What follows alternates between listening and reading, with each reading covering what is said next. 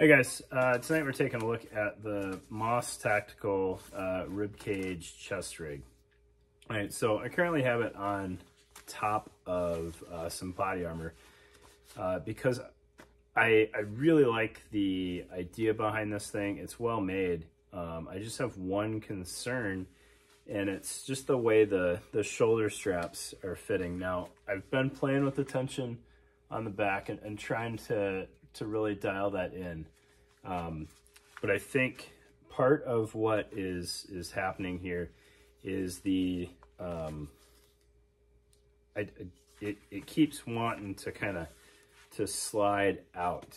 Now, I don't think that's a huge issue, especially if you're not trying to layer this on top of something else, because it's not going to pinch your neck from trying to do that, right? Like, it's naturally moving away. And I think if I loaded this thing down with a little bit more weight, especially on the back end, and kind of gave some tension, I think it would sit okay. But if you're a skinnier dude and you don't have shoulders, not that I necessarily have big shoulders, I feel like you may run into some issues where you can't tighten this thing up enough. And some of that may be from the height on the front shoulder strap here, which I haven't gone that far yet as to tighten this up. But I may tweak that, and we'll see how this plays. But I just kind of wanted you guys to see how it sits on top of armor, and this the bulk here might be throwing you guys off a little bit. So it rides well. I can get the height where I want it. I'm still playing around with the shoulder straps and seeing just how they work. So let's get this thing on the table and see kind of what goes into it, because this is very much potentially just a me issue, and different body sizes over more extensive armor. If you've got a pack tied into this, like, all of those are going to change your experience with it, and you may never notice this kind of desire to spread out that I'm seeing. So let's get it on the table. Hey guys, real quick. So in trying to do my due diligence here and not paint anything in a negative light that doesn't necessarily deserve it, I tightened up the angled strap here a little bit, and then the back strap as well. And I got it now where the movement on the shoulder straps is pretty minimal. I don't feel like they're coming as straight up as they could, but I also don't feel like they're in the wrong spot right now. They're sitting right on kind of the meaty part of my shoulder, so it's a good, comfortable spot, and they're not moving too much. Granted, I don't have any weight on here, but one caveat that I still want to throw out is I've got it fairly high. So if you prefer to wear your chest rig lower, potentially you want to use as much real estate as possible, you're gonna start running into issues with stuff in your armpits, and that's just where it has kind of its happy medium for my build. So that's not saying it's going to be that way for everybody, but I mean, you can see on the rear there how much slack I took out of that strap, and I'm a pretty average sized guy. So if you're smaller, perhaps tread lightly. If you're bigger than me, I don't think you're going to have any issues. If you're wearing it over armor and you've got some time to really dial it in, I think you'll be pretty happy with the sizing. I do feel like this portion of the strap starts out longer than it needs to. So there's another inch of vertical adjustment that I could take out of this, which would pull the H harness up a little bit more. But as a 5'10" guy, I feel like this could be, there could be more room for vertical adjustment. Everything on here could start a little bit higher, so you'd have less dead space here, and then any additional dead space would be kind of at the tail end of the strap. So if you needed to let it out to clear armor, or to ride it really low so that you can potentially put a cover garment on over it or something like that, I feel like that tweak could be made. Now, there is room here to drop this down a little bit. I'm kind of in the middle position here, but I feel like a couple more positions upwards would be value added, right? So now let's get on the table and really take a look at the construction on it, because I do think it's worth kind of working through what they did with it, and it's an interesting approach to a chest rig. All right, so I've kind of got a good bit of clutter on the table here. I apologize for that, but I've been playing with different pouches on here, different attachment methods, trying to see if the skeleton design of this causes any comfort issues.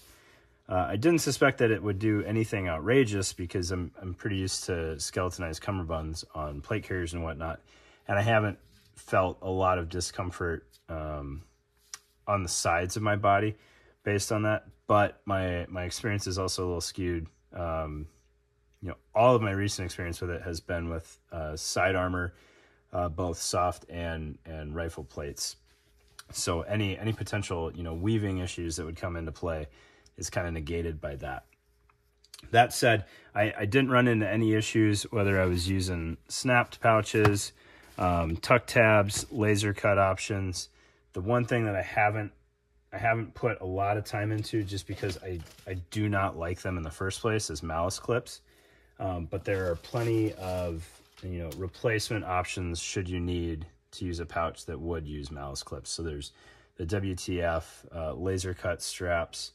Some of the guys like Arctic Technical Gear might make their own straps if needed. Velcro one wrap can suffice for mounting just fine, and it would probably mount pretty well on here. And I'll walk you through kind of why I suspect that. So there's a lot of options. Even the Gen 2 malice clips are much better. So there's a lot of options to avoid malice clips, even if you have pouches that use them. All right, so looking at kind of the construction on here, again, I don't know of anybody else making a chest rig exactly like this, or really anywhere close to it. Some of the closest options that I can think of are the Crye Airlight. It's not really skeletonized, but it is kind of through the wonders of laser cutting. However, it's not a split front. So off the top of my head, and I very easily could be forgetting something out there, I'm not aware of anything set up quite like this. So what you get is a two-piece chest rig. I verified pricing before shooting this. So just the chest rig portion is $150, and then if you add the harness, it's another $50. So the setup as I have it right now is $200 setup. And I do want to say MOS Tactical sent me this to make a video on. I don't know off the top of my head if they expect it back.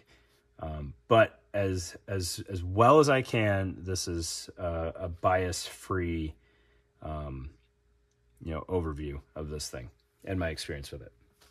All right, so it's a split front chest rig. The front connection is with First Sphere tubes, and it is 8 columns wide on each side by 3 rows high. The 8 columns on me is not an issue, even without armor on underneath. That said, the last couple columns are getting pretty far back there, so you would definitely want to weigh what you're mounting there if you're my size or smaller. But I do appreciate that the footprint is there if needed, and if not needed, it kind of helps provide some structure. It would be interesting to see if after MOS Tactical gets some feedback, if they make a smaller cut down version of this. I could see a 6 column or 12 total option being pretty popular. Maybe even so far as a 10 column, depending on what dudes want to mount, right? But I can definitely see that smaller guys may have issues using this chest rig, especially if they don't stack it on top of armor for whatever reason, right? What is a little interesting here is you would think that it is structured, and it definitely behaves like it's structured. So when I first took it out of the package, I kind of assumed there would be some Integris in here, and that doesn't appear to be the case. I could potentially be missing some, but these vertical stabilizers here, which do their job quite well. I mean, you can see, like, we can bunch this up if we want to. So if you had some kind of out of spec tuck tab mounting, you could end up pinching that up a little bit. But even though this isn't Integris and is kind of just, I don't even know what this is. It's like a rubberized webbing almost. Almost like if you took a single layer of webbing and just wrapped electrical tape around it, it kind of has that amount of strength to it. But it's doing its job well. It keeps everything spread out, and just the two pieces with the front connection is doing its job just fine. I think if you made that any stronger vertically, you could run into some issues, especially if you weren't mounting pouches this far back, with that kind of being a hot spot. The lateral structure here, it would obviously make it more expensive to make. I think even just the top row having a Tegris liner would be an interesting thing to try. I don't necessarily think that it's needed, especially if you're using pouches all the way around. Right. The harness here, we'll take this off and get it a little closer. Has, you can see some adjustment in height on this surface mount side release buckle. So if you needed to like really extend this thing out and make it longer, you could swap that out for a regular repair buckle and just mount it on the bottom. You could even muscle it maybe into this bottom loop if you had to. That would be a real struggle. And that would only get you another 1/4 inch of height. But if you wanted to move it all the way down so that the connection was actually taking place down here, you could definitely do that by swapping out those buckles. As it sits right now, it's pretty nice because everything kind of lays flat. And the way I currently have it sized, all of the hardware is supported by harness, because I do have that leftover little piece on the bottom there. Like I said in the intro, though, I definitely think there's room to give you more vertical adjustment. This side release buckle facing up is kind of the one limiting factor there. It's to tie into backpacks or back panels if you want to, and you don't want that getting into your shoulder pocket or potentially trying to curve over your shoulder as you mount something. So I could see that potentially leading into issues. But if you needed to, raise everything up a little bit, you could always bring this back down as long as you had room between these two buckles, depending on how your sizing worked out. In my case, it wouldn't cause any real issues because I'm looking to bring everything further down. I think too much of my adjustment needed to come from just the back strap instead of balancing it with the front. And that was where some of that, my contention came into play. In the end, it worked. I just think I would rather eat up some of this length than all of this length. Right? So we talked about the first sphere tube there for your split front capability. I like the way that's done. I'm not a big guy. So in my experience with split fronts, the more gap you have in the front, just like the less important stuff you can put up front, notably ammunition, right? So I like the way this is done. I like split fronts when I use them for the ability to take them off essentially like a jacket and not have to wiggle my way out of the chest rig. I don't necessarily need a large unusable gap there. So zippers, fixed mounted side release buckles as close together as possible, or tubes are my preferences. And I think the tube in this case works better than the other two options. If you had this thing sized very specifically to you, I could potentially see the issue where the kind of the vertical offset that you need to engage the tube could force you to struggle a little bit in donning it and doffing it. But I haven't experienced any issues no matter how much stuff I put on here and what I layered it on. And I thought it was perfectly fine. All right, I did want to put this double SR25 pouch here to show you, and I had the mags in there in the intro and realized it looked a little goofy and bulky there. But just to show you, like, this is a fairly aggressive 2-column pouch, and it doesn't overhang the buckle much at all. So you could absolutely run any 2 ammunition pouches that you wanted butted right up against this thing and still have access to the pull tab here and still be able to use the split front functionality without running into each other. So there's a pretty perfect amount of gap there, in my opinion. All right. So we'll flip this over and you can look at how cleanly the pouch mounts. So I'm a huge fan of the Paraclete tuck tabs. The way that engaged with the rib cage, it's essentially a flat surface there, and there's really not going to be much hot spot there. Potentially this seam here, but on the front of the body there shouldn't be a lot of tension pulling that, you know, around a corner or anything like that. So I really like the way the Paraclete pouch is engaged with this. The snap pouches, you only have the snap up against your body, and that's not a huge issue, especially on the bottom where, you know, without this being super structured, it has room to kind of tilt away from you a little bit if needed. And then additionally, it's lined with Velcro. So if you wanted to use some of the First Spear Ragnar pouches or any other hook-backed pouch, you could, if you needed to do kind of a double layer setup here. With that in mind, though, I was playing around with this a little bit, and my initial idea was to put 10 speeds in here so that ammunition could be inside, and then if I, you know, had some obnoxious need to have just a bunch of not ammunition on the outside of this thing, that possibility would still be there. The way that the hardware kind of lines up and the way things are sewn, it's not quite as intuitive as I would have thought. So this first column is dead on the inside, which is okay. And then the second two are kind of interfered with by the way the harness engages here. So really you need to be at a minimum two columns away. You could make this one work for ammo, I think, but ideally 3 columns away from the front before you really have good access to whatever's internal. And at that point you have 1, 2, 3, 4, 5 columns to play with. I don't think there's anything wrong with that, because at that point you're really doing some chest rig origami to piece everything together. But it is something to be aware of.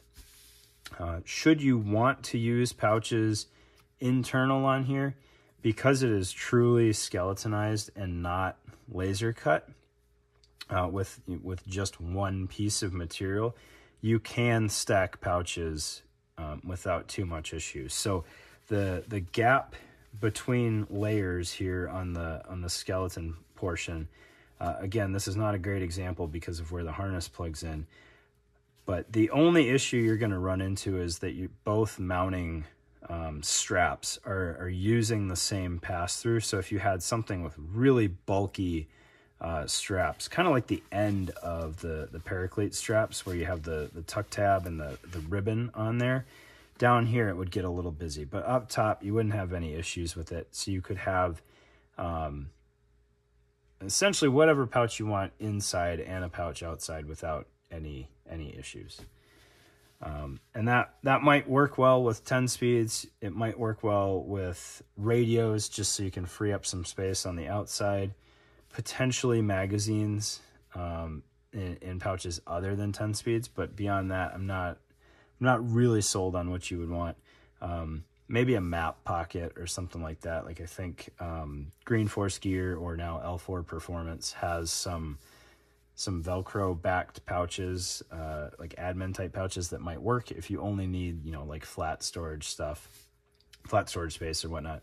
But you really need like an open top pouch that either you're using it for something very flat or something that's going to be able to find its own volume as you retrieve it and reinsert it. And magazines in a 10 speed are one of those examples, right? Like if you had to reindex a magazine in a 10 speed, you could. The back end of the harness here, or the chest rig, there are 3 buckles. So we kind of already talked about the side release buckle coming up top on the shoulder strap. You also have a 1-inch surface mount buckle on the middle row on the back. So if you, I don't know if MOS Tactical makes a dedicated pack for this. I looked briefly. They didn't mention it in the description of the rib cage, and I didn't catch it on the website. So if I missed it, my apologies to everybody. but you would just need, you know, whatever is going to tie into 2 vertical side release buckles and 2 horizontal side release buckles. And then you're going to have to play with kind of the ride height on there, which is, I would imagine that's going to cause you significant heartache trying to really nail down that sizing, regardless of it being something that MOS Tactical sells or anybody else. Like, you're going to want, you're stuck with your side-to-side connection there. Like, you can't really control ride height too much unless you have the ability to move your buckle on your back panel vertically. But you're definitely going to want a lot of adjustment coming over the top of the shoulder on whatever panel. And I'm envisioning Extreme Gear Labs had kind of a Paraclete back panel like looking thing that they made for chest rig and or armor, I can't remember, but it connected with side release buckles, and I can imagine that working well with this concept, especially if you're using it over armor. But it was very much like an assault panel. So an assault panel on a chest rig doesn't make a ton of sense unless it's over armor. Something like a Kifaru E&E pack, you could maybe make play with this, but you're going to want something that either doesn't have to have shoulder straps or has shoulder straps that are terminated with a side release buckle and a lot of adjustment somewhere in there, because the odds of everything just kind of falling into place correctly or being anywhere close right off the bat is pretty minimal. Hopefully MOS Tactical is cooking something up that's going to provide that flexibility, but again, I don't know. That said, I do like this chest rig. I think the ability to provide some ventilation there, you know, if you're hunting with this thing or riding in vehicles for long periods of time, the skeletonized asset to it provides plenty of airflow without potentially trapping heat like spacer mesh can do, depending on how the spacer mesh is set up. I like the ability to Velcro stuff in here if you need to. I did play around with putting a dangler on here. It works okay. Having just two inches of Velcro continuity there, I wasn't a huge fan of, but if you can keep this thing fairly snug and your dangler is not extremely heavy, you won't have any issues with that. A Molly mounted dangler would be a useful option, because you could hang that off the inside and then, you know, mount to the overhang there if you needed to. I'm trying to think off the top of my head of who has a setup like that. I don't know, but I know I've seen them out there. So they for sure exist. You could potentially slap a placard in here, depending on how the placard is set up. So if you had like the Cry stretch panel, that could just slap in here fairly well, and you'd have the ability to adjust it wherever you needed to. So you could mount it kind of half on this column and clear the shoulder strap if you needed, and that would kind of fit. It would overhang a little bit, but like a 2-cell Velcro backed pouch on here, I could see adding some value. I think, you know, the whole piece to Molly chest rigs in general, let alone ones that provide even more complicated options, is you just got to play with what fits. You're working with a fairly limited amount of space. This one is 16 columns, so it's one of the bigger ones out there, but you're still working with like essentially no vertical capability, because you could have a frag here and a frag hanging off the bottom, but these are really built for your 6-inch tall pouches or one shorter pouch that just doesn't use a row. So you do have to play with it a little bit, but I think this thing gives you a lot of options.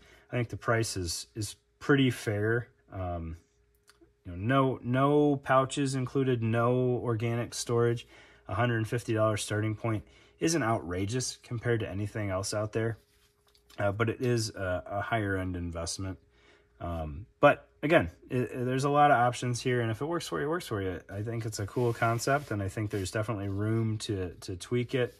You know, potentially scale it down, scale it up, However, you know, maybe find a way to make kind of the back continuous, so that your back panel could be MOLLE mounted, and then you just secure the top of it with a side release buckle.